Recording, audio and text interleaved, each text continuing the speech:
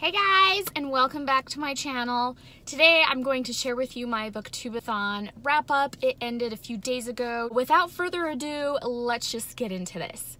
Okay, so the first book that I read in Booktubeathon was The Magician's Nephew, which is actually technically the first book in the Chronicles of Narnia. But it was published like years after like The Lion, the Witch, and the Wardrobe. So I love the way this bind-up novel is with all 7 of the books, because even though it does not go off publication date, it goes off of how the order of the Chronicles of Narnia should have been. One of the things for Booktubeathon, one of the challenges was to flip a coin to decide your first book.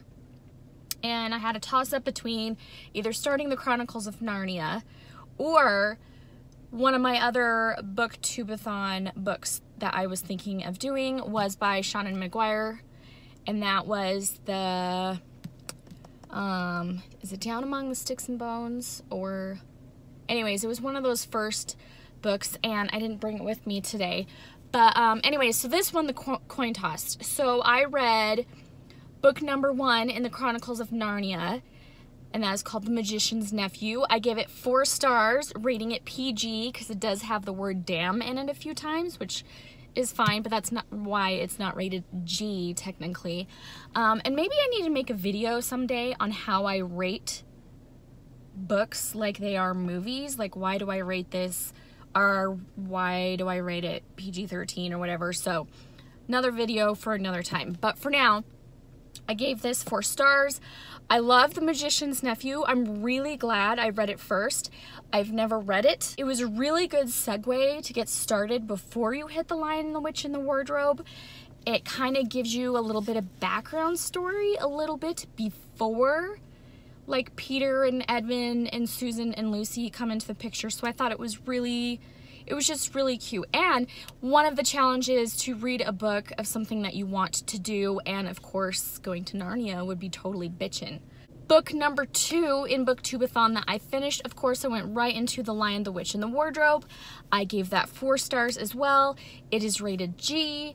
I've read The Lion and the Witch and the Wardrobe like when I was in high school, maybe junior high, but I don't remember a ton of it. The only reason why I remember it so well is because of the movie. So this is part of the challenge of a book to movie adaptation that applied, and I still loved the whole The Lion, the Witch, and the Wardrobe.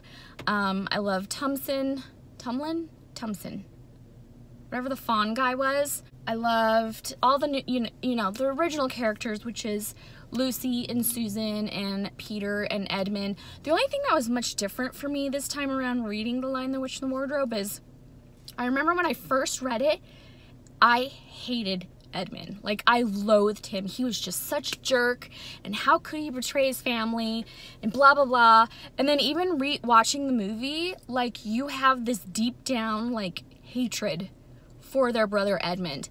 This time around reading the book, I didn't get that. Like, I actually felt more sorry for him, and I could understand and relate with him more. So I don't know if it's because now that I've read it as an adult, I'm seeing it in a different light than when I did when I was a kid. I don't know. But that was something that kind of blew me away that I was a little bit surprised about. Number 3 that I read, and this one was kind of on a whim because it was part of my July TBR, but I really didn't get into it until the very, very end of July, so I just included it into my Booktubeathon. And that was the book Flight, which is the 2nd book in the Septimus Heap series. Got this very good Harry Potter feel to it, but of course it's a completely different story. But there's like a magic system, and there's wizards, and there's dragons, and there's animals, and there's creepy things, weird imaginary things, but there's good magic, there's bad magic. Loved it. Well, anyways, I dived into book number 2, and I've loved this, and dragons are more intertwined into this one. There's a lot more evil going on, and just the shenanigans that Septimus and his sister Jenna get into. It's just adorable how they handle things, but at the same time, like, it's just such a good middle grade series, and I'm really liking it. I can't wait to get into the 3rd one. And this one I included as a challenge as a book with green on the cover for one of the Booktubeathon challenges. The fourth book I got into for Booktubeathon was the third novel in the Chronicles of Narnia, which is The Horse and His Boy, which is about a young boy, Shasta, who has been raised by a fisherman who's not very nice to him, but he puts food on the table and a roof over his head. And one day a mysterious man shows up with a talking horse. So the talking horse and Shasta decide to escape together and try to go and seek refuge in Narnia. So you have this adventure of this boy Shasta and his horse Bree, just the character growth that happens with Shasta as he is traveling and having this adventure and just trying to stay away from the people that are, you know, kind of after him.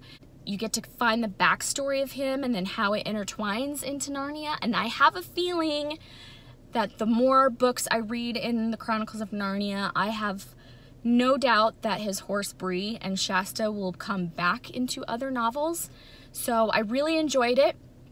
I rated it 4 stars, rated it PG, no, G. I rated this one G. And I loved it. It was good. It's such a good one. Highly recommend it. And I forgot to mention, in my flight book, I rated this a 5-star, and this is also PG. Did I read? No, G. Because there's no swearing, there's nothing in it. It's just a perfect, whimsical, Harry Potter-esque, wizard, magical middle grade novel. Loved it.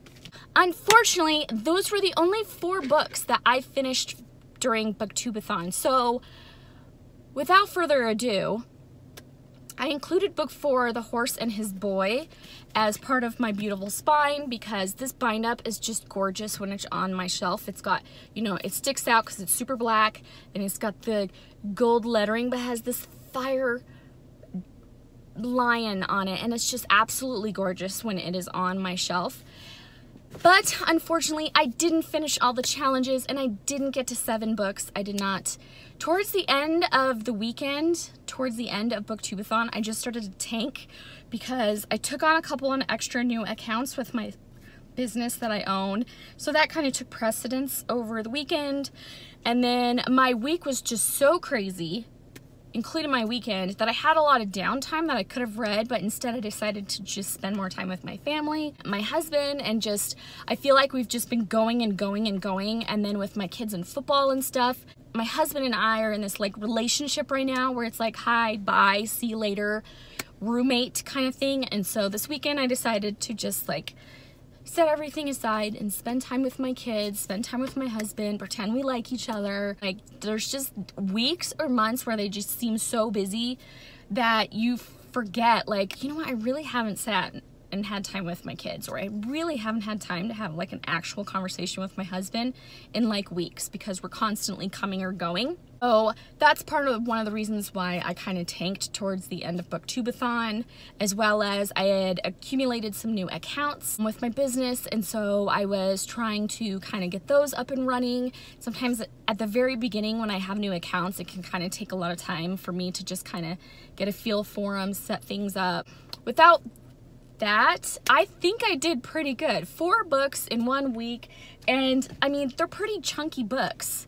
So I got like halfway through this sucker. It's huge, so I'm not complaining at all.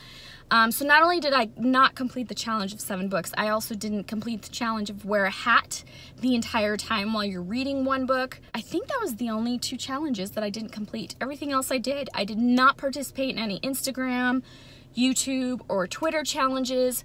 I just don't have time for that stuff.